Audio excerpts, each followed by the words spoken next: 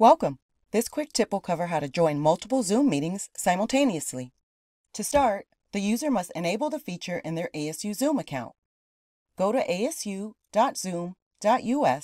click Login, and enter your ASU Zoom account. Click Settings in the left menu, then click In Meeting Basic to the right. Scroll down and locate the feature Join Different Meetings Simultaneously on desktop. Then toggle the button to its right, highlighting it blue for On. Now, join a Zoom meeting either through the desktop application or website as usual. For the next meeting, click the meeting link provided or go to asu.zoom.us,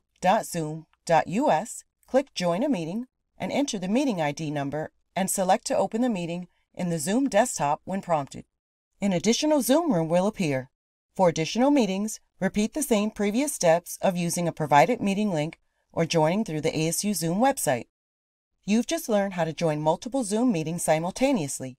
Please check out our other videos for more quick tips.